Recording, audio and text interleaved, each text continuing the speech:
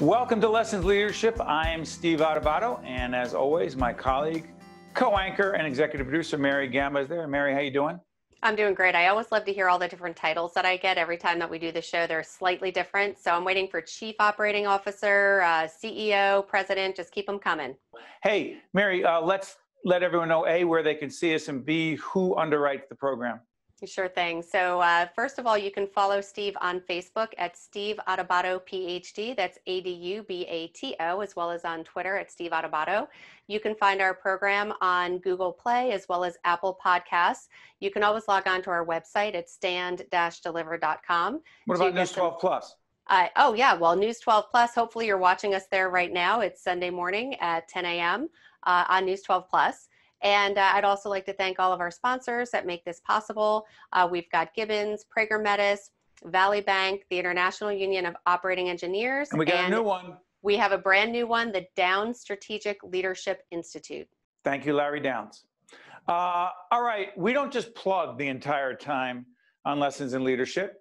And this gentleman would appreciate it as a master of marketing, communication, and branding. He is Michael Knecht. Our good friend Michael Knecht is Senior Vice President, Strategic Marketing and Communications, the great RWJBarnabas Health. Good to see you, Michael. Great to see you, Steve, and Mary. Michael, fair to say you and I have been talking about leadership communication, particularly under challenging, difficult situations for well over a decade? I think well over a decade, yes.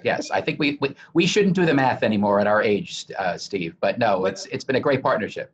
And along those lines, Michael, as it relates to COVID-19, again, RWJBarnabas Health in the middle of this, your colleagues at Rutgers University, many of your colleagues, the leaders there involved, including Dr. Brian Strom, who was talking about their role as well in this whole pandemic.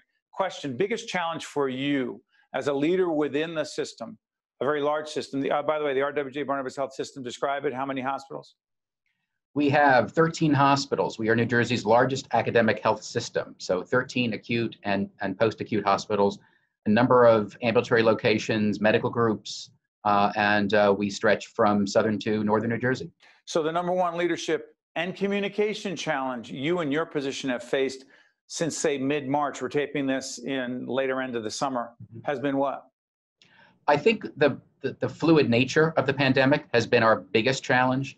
The fact that we have been learning as a hotspot provider, same as New York hospitals, the fact that the treatments have been changing, the availability of supplies, has been so fluid. The guidelines from the CDC have been changing. So as communicators, we've really tried to continue to keep the lines of communication open with our staff, with our physicians, with our communities. But the rules of engagement have been changing.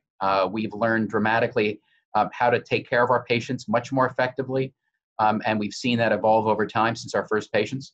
At this taping, we now have less than 100 patients currently in-house at any of one of our facilities. Agreed. At our height, we had 1,800 patients, in our facilities. So, thankfully, the work of the state, the governor, the commissioner of health, and our leadership, we've kept those counts down. But the situation is so fluid, and the challenges on communication are just evident as a result of that fluid nature. Michael, if people should go on our website, stand-deliver.com, to see our previous interviews. One of the more interesting ones we did was with Barry Ostrowski, the CEO of the system, RWJBarnabas Health. And we talked a lot about what he's learned through this, and he continues to learn. But here's what I'm curious about. Coaching, mentoring, a big part of what we do, and you know that well, we've talked about it for years. How hard is it to get some of your leaders within the system to speak more effectively, both internally and externally, when words are being measured, intent, everything, intonation, all of it? How hard is it? There's a question here, I promise. How the heck do you get people who've been trained to operate, get things done with that COO mentality? Now you have to be more CEO-oriented, leadership, external and internal, on the communication end. How do you get them ready for that? Well, it's really, I think a lot of it distills and boils down to trust. And I think that the tools that we can give them as communications professionals, are just that, tools. But having a leader who has already built a reservoir of trust with the audiences that he or she is communicating with to me is of paramount importance. And you can't fake that. You can't sell that. You have to have that, and it's got to be part of who you are, and you have to have that connection with your audience. And by audience, I mean your staff, your physicians, your community, elected leaders, particularly in times of crisis that we're currently in. You can't start building that relationship that yields effective communication now. You've got to be building that up well over time. So I've been very fortunate, as you know, to have worked with and for many great leaders who understand the value of trust and the power that comes with trust and communication. Certainly you mentioned Barry Ostrowski currently, Steve Jones at Robert Wood Johnson, my colleagues Micheline Davis, Amy Mansue. Again, I've been very fortunate to work with some solid communicators, exceptional communicators, but they never lost sight of the fact that those conversations are all about one-on-one and building a relationship with the audience. So really, that's the piece that we can help groom leaders and future leaders to be more effective and clear. But without that kernel of trust, with the audience, nothing that we do as communications professionals is going to make them, take their message over the goal line, really. Well said. Mary, jump in. With so much uncertainty, Michael, especially with the coronavirus, dealing with communicating, getting out information, how do you balance getting out that information, which you literally have to say, we don't know everything, and you don't want to create a panic, but you do want to give just enough information? How do you manage the delicate balancing act of, all right, how much are you communicating, when, to whom, and just really helping to, as you said, build that trust with the internal and external stakeholders? That's a great question, Mary. And it's something that certainly we've faced daily and hourly here at RWJBarnabas Health during the pandemic. I think the short answer is, it's never enough, it's never often enough, and it's never clear enough. And I think that's one of the things that we as communicators, particularly in tough situations, in crises, have got to remember, that the messages have got to remain very clear and concise. The audiences that we were trying to reach during the pandemic were being bombarded with messages, internal, external. They're taking care of patients. They're trying to support families. And when they're looking for the updates from leadership, whether that's from the corporate level that we support, or our local leaders at our facilities, that clarity, that linear approach to give me what I need to know when I need to know it so I can do my job and then stay out of my way, that's the relationship that we've tried to perfect and achieve with our communications during this pandemic. I think the other unspoken or unuttered component around communication is just listening. And I'm a huge proponent that the most effective communicators are the ones who listen most effectively. And so we needed to make sure that we were listening to what our audiences needed, whether they're internal or external, whether it's engaging the public or making sure that our staff know that we're doing our utmost to provide them with PPE or the latest drug protocols. We need to listen to what they're asking us and make sure our messages deliver on that first and foremost. One more quick follow-up on this, Michael. You and I have had many offline conversations about the role of the media.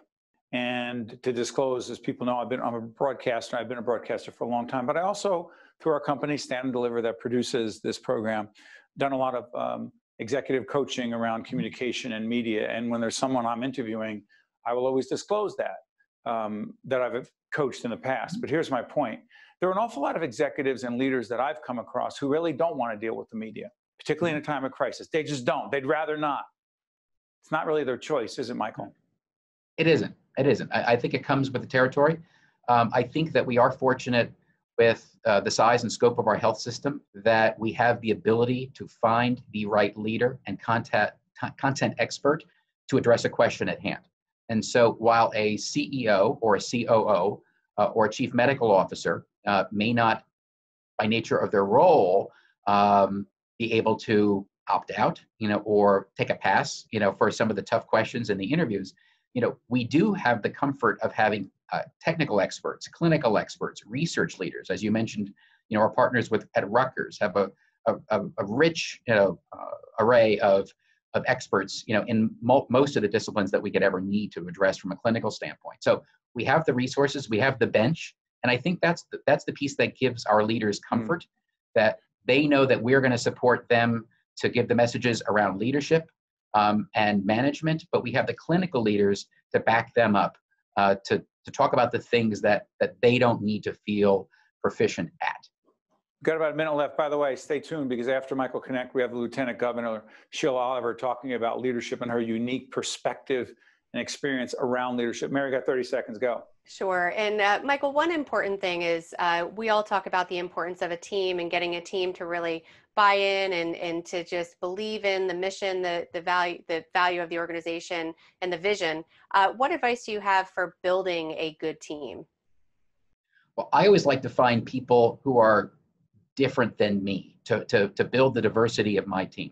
I have a fabulous team here at RWJBarnabas Health, and thank goodness they're not all like me. I think we complement each other well. We all bring different skill sets. We have different ages. We have different ethnicities, educational backgrounds, and that's what builds, particularly in communications. Because my team matches the diversity of our state, and that to me helps build a better marketing campaign, a better communications campaign. Because we understand, I think better who we're trying to reach. So in building a team, I look for folks that complement what I think I bring to the table, but still bring the passion and the enthusiasm that I hope I convey as the leader of our team. Michael Knecht, Senior Vice President, Strategic Marketing and Communications, RWJBarnabas Health. And let me disclose that RWJBarnabas Health has been a long time supporter of what we do in public broadcasting, and I've done a significant amount of communication coaching there over the last few years. Michael, thank you so much for joining us and sharing with our audience.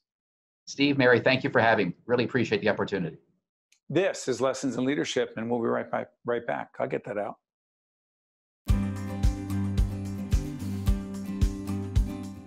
Welcome back. This is Steve Adubato with my colleague, Mary Gemma. Mary, before we introduce the Lieutenant Governor of the great state of New Jersey, Sheila Oliver, who was absolutely fabulous, talking about leadership and talking about how she's evolved as a leader, as a former Speaker of the House in New Jersey, Speaker of the Assembly, Lieutenant Governor, now dealing in a male-dominated government and political world as an African-American woman. Talk about leadership qualities.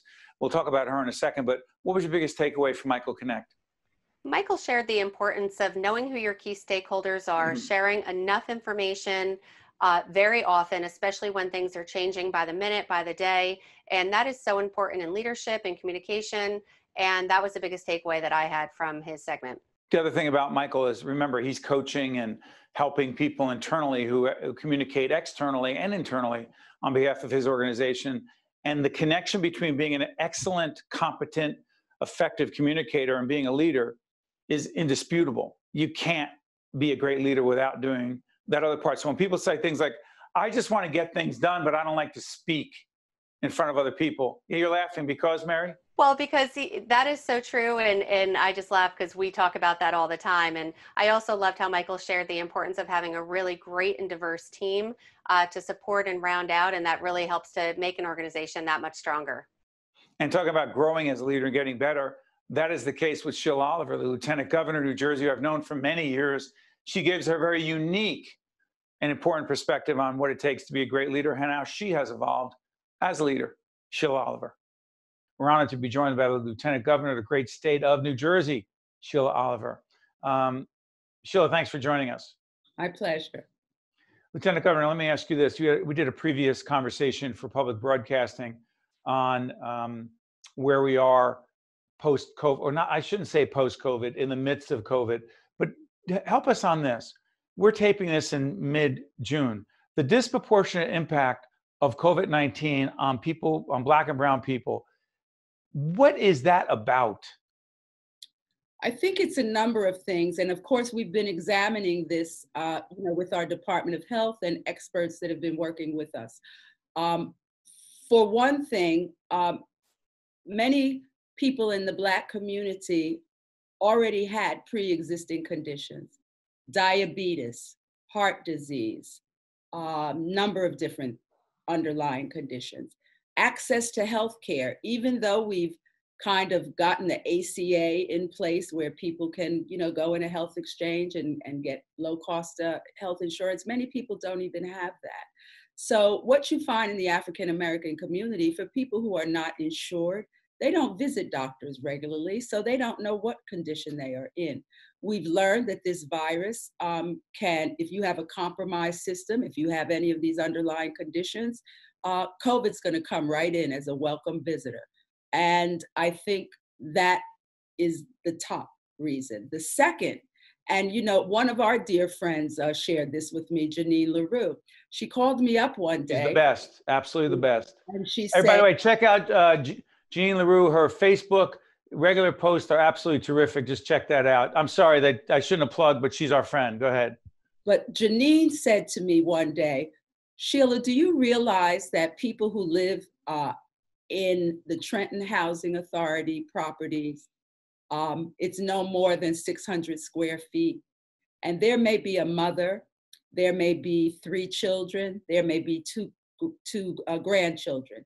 But Janine and I engaged in a conversation that in low and moderate income families, they generally are living in cramped quarters. And that is why we were all concerned if there were adult children in a household who were going in and out, going to work, continuing to work, and coming home to that elderly grandmother. But I think that our living situations are contribute to the spread of the COVID as well.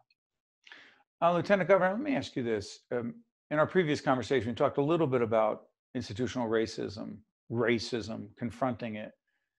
But this is a different twist on it. Why do you think it is so difficult for so many? Listen, Sheila Oliver is from Essex County. I'm from Essex County. We're from neighboring towns. We've known each other for a long time. Let's just say this. I'm not going to stereotype, but I'll do the best I can in describing this. There are some folks in certain parts of Essex County, disproportionately white, middle class, upper middle class, who are my friends, who are your friends, who, let's just say, are not as sensitive and not as willing to look at their own contribution to racism or their own racist feelings. All of us struggle with that. But here's the question. For some of them, I find it, and I imagine you would find it, particularly difficult to talk honestly about race relations, racism. Mm-hmm. Because there are many who say, trust me, there's a question here. We already, quote, dealt with that. But then you see George Floyd, you see so many cases after that. The question is this, is it as hard to talk honestly about racism as it appears to me to be? Absolutely, Steve. It is a difficult conversation. And, being an African American, I think we need to have honest conversations amongst ourselves because we are racist too. What do you mean by that? That African Americans also hold stereotypical view of Caucasians, of Asians, of people that come from African nations, people that come from Caribbean nations. I think racism is broader than just Black versus white in the United States. And I attribute it all to lack of experience. So yes, I like you, Essex County, I have friends in the western part of the county, but they know me, I know them, I've had history with them, I've worked with them. And I think what the issue gets to be, we continue to have such segregated communities in our state, but it has to do with the unequal distribution of wealth. That's really what it has to do with. When the Lieutenant Governor talks about segregated communities, it's interesting. Essex County is an incredibly diverse county, but people are segregated. I happen to live in Montclair, born and raised in Newark, New Jersey. Montclair is a relatively integrated community, yes, but there are pockets of segregation. Yes. Essex County is a diverse county, but African Americans disproportionately live in Newark, East Orange, Irvington, et cetera. We're separate. We don't know each other's experiences. That's correct. Is that part of the reason why it's so hard? It is. And then, Steve, when you think about young people, when they're socialized and, they're going through development, they're in segregated schools. And, when I was running the Leaguers in Newark, a great not-for-profit organization committed to education and promoting leadership among young people. Yes, but one of the things I made it a point of was giving experiences, travel experiences within the state and outside of the state to introduce kids that were living in Newark and East Orange and Irvington the opportunity to see a different kind of life, a different kind of community.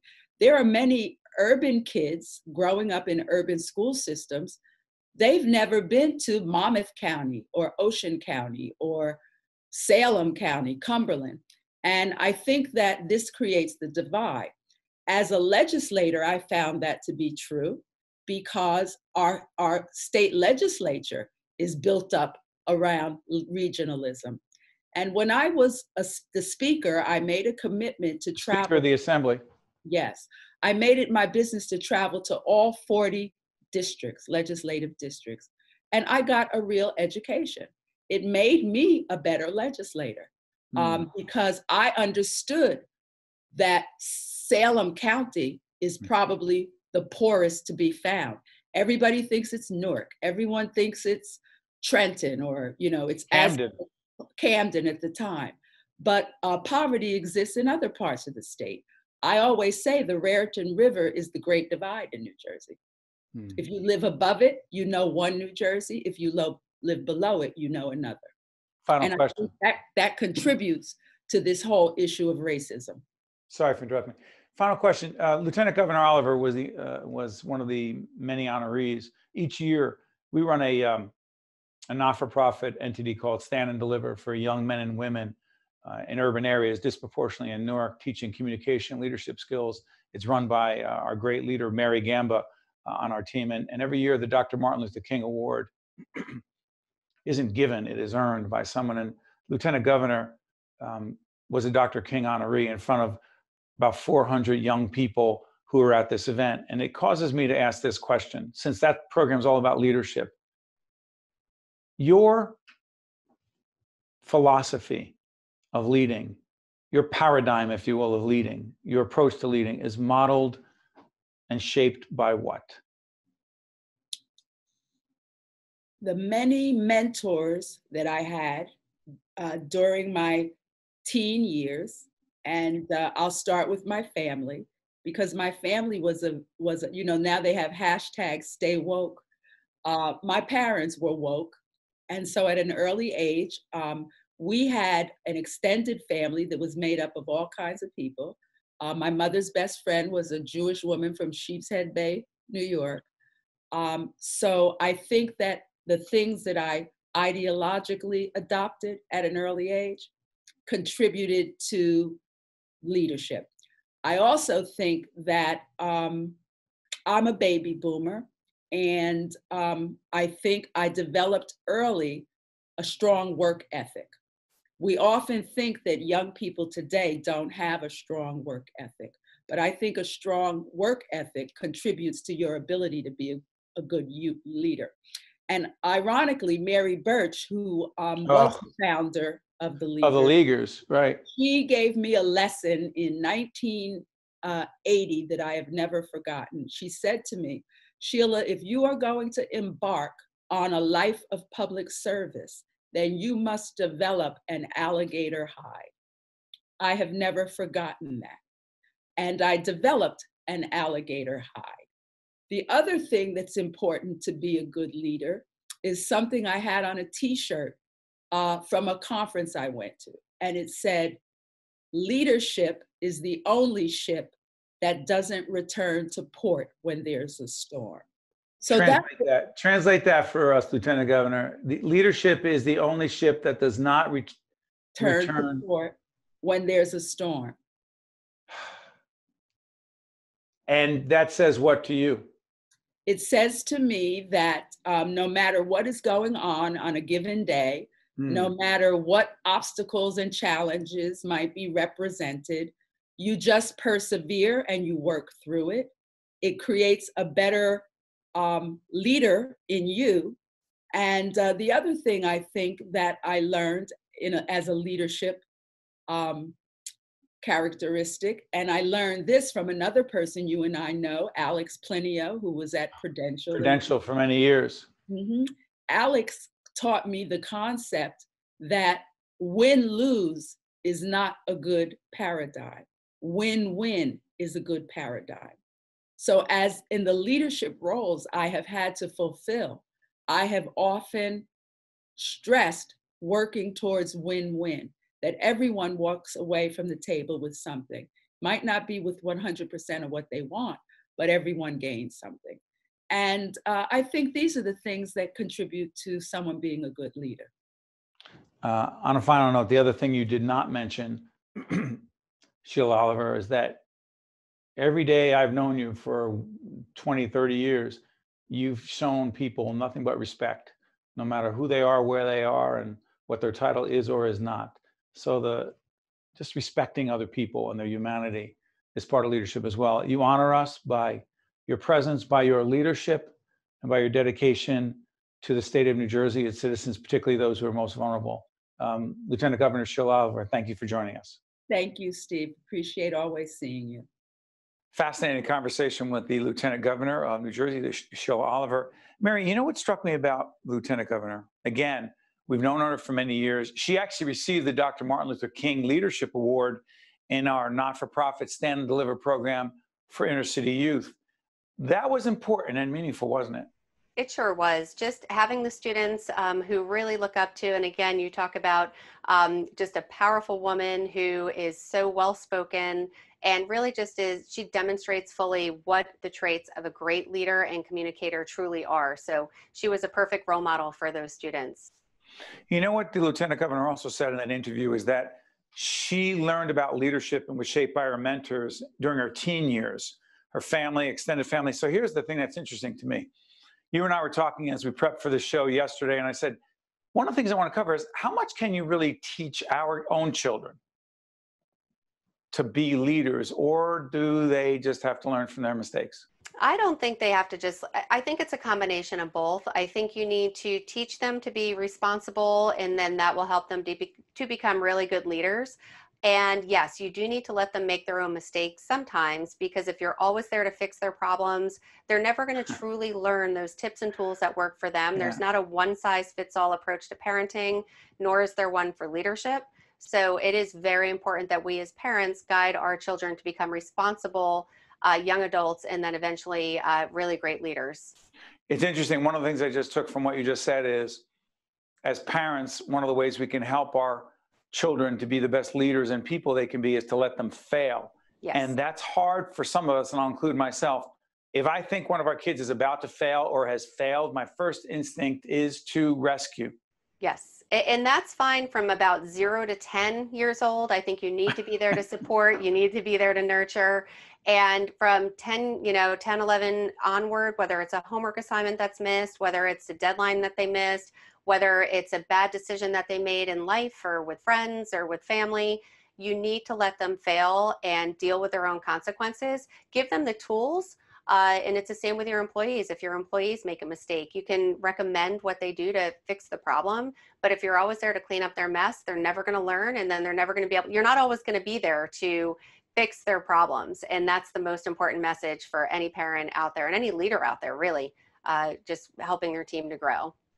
Well said. By the way, Mary, before I let everyone go, let everyone know, other than News 12 Plus, where they can find lessons in leadership. Sure. So you could subscribe to our podcast so you can listen on the road on Google Play, also on Apple Podcasts. And obviously, as you said, we're on News 12 Plus. We're also on Spotify. And you can also go right to our website at stand-deliver.com, where we have all of our past episodes in audio and video. You can click on them and everything is right there. One quick thank you, final thank you to our sponsors. Sure. We have wonderful sponsors who support and believe in what we do. We couldn't do this without them. It's Gibbons PC, Prager Metis. We have the International Union of Operating Engineers, Valley Bank, and our newest funder, the Downs Strategic Leadership Institute. You always have to thank the people who brung you to the dance. I'm Steve Adubato. That's Mary Gamba. I want to thank you for watching Lessons in Leadership. See you next time. This is Mary Gamba. If you want more leadership tips and tools, log on to stand-deliver.com. That's stand-deliver.com. This edition of Lessons in Leadership is brought to you by Gibbons PC, Prager Metis, Valley Bank, and the International Union of Operating Engineers, Local 825.